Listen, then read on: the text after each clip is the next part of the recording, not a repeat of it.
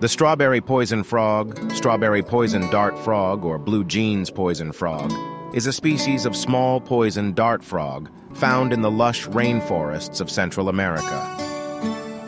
It is common throughout its range, which extends from eastern central Nicaragua through Costa Rica and northwestern Panamá. Their vibrant hues serve as a natural warning to predators about their potent toxins, as well as a "don't mess with me" signal. Now let's talk about the elephant in the room: their toxicity. These frogs are some of the most poisonous creatures on Earth. The toxins they produce are a result of their diet, primarily consisting of ants and other insects.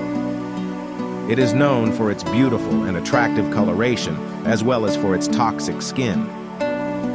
The venom from these frogs can cause symptoms like nausea, swelling, paralysis, and can even kill an adult human.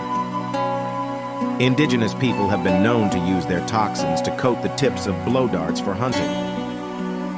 From tadpoles to adults, the life cycle of the strawberry poison dart frog is truly remarkable. They lay their eggs on leaves, and once hatched, the males guard the tadpoles and ensure their survival by transporting them to water-filled bromeliad plants. The strawberry poison dart frog, a dazzling example of nature's creativity and complexity.